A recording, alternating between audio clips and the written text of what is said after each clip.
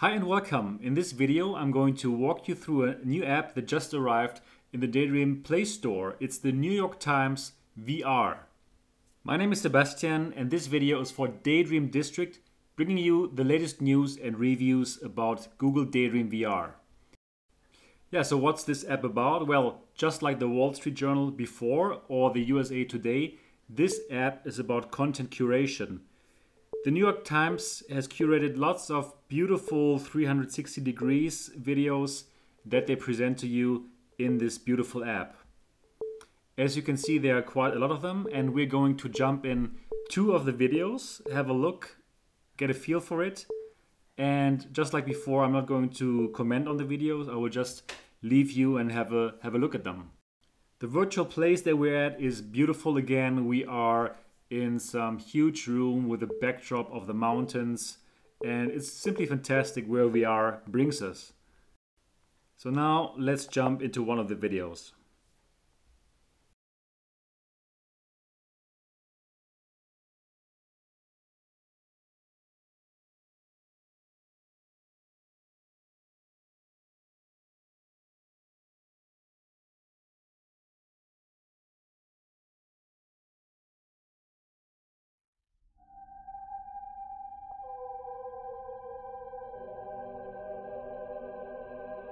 Out here on the edge of the solar system, 3 billion miles from the warmth of the sun, a planet has spun through the void, unseen and unknown for millennia. Pluto, a ball of ice and rock, dancing an endless waltz with its gray moon Charon. From the darkness behind you, an invader appears, silhouetted by the pale sun. A plutonium-powered spacecraft, shrouded in gold foil, bristling with cameras and sensors. New Horizons was the fastest spacecraft ever launched, built to end decades of ignorance about this most distant realm of the solar system. A robotic emissary from Earth on a one-way mission to the unknown.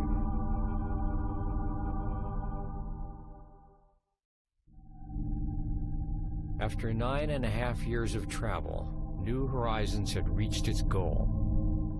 But it would have only one chance, a few precious hours of swiveling and clicking, to map Pluto's surface, sniff its atmosphere, and study its moons.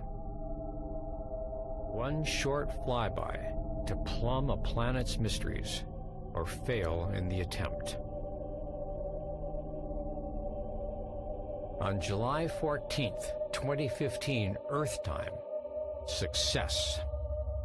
New Horizons flashed through the skies of Pluto, peering down at a rugged world of ice and frost unfolding in slow motion. Mighty mountain ranges stained brown and red. Dark highlands scarred with craters from a violent past. Bright sheets of ice forming a pale heart across Pluto's surface. And nestled above the western curve of Pluto's heart, a chaotic jumble of peaks, the Al-Idrisi Mountains.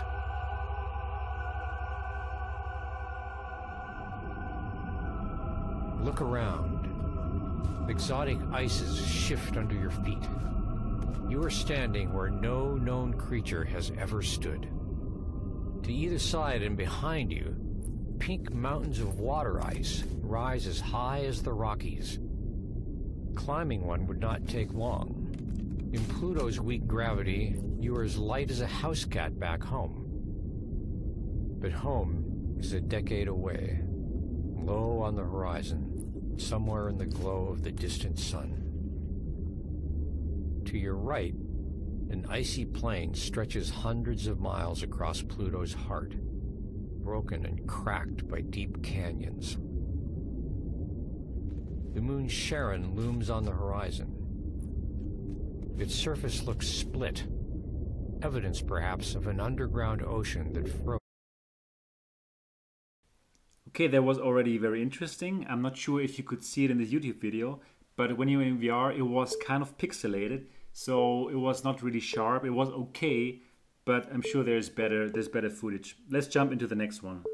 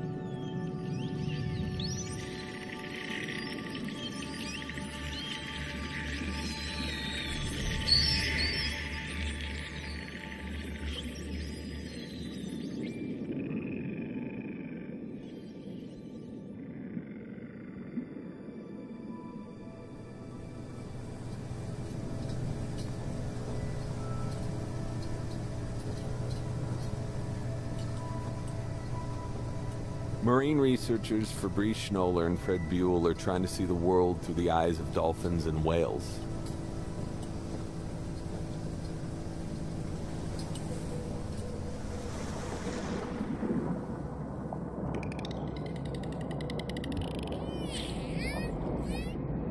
Freediving is the best way to interact with these animals.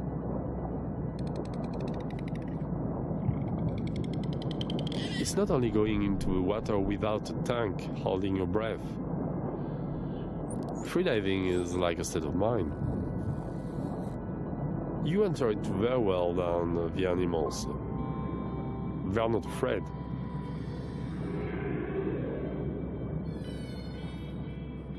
I'm trying to understand what's in their mind when they come to us.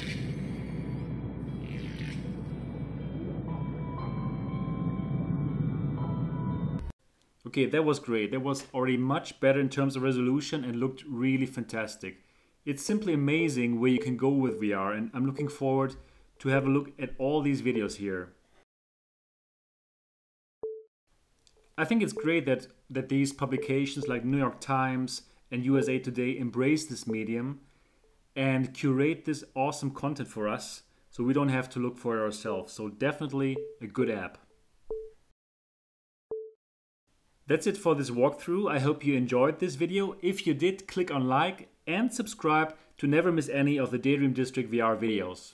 Bye bye.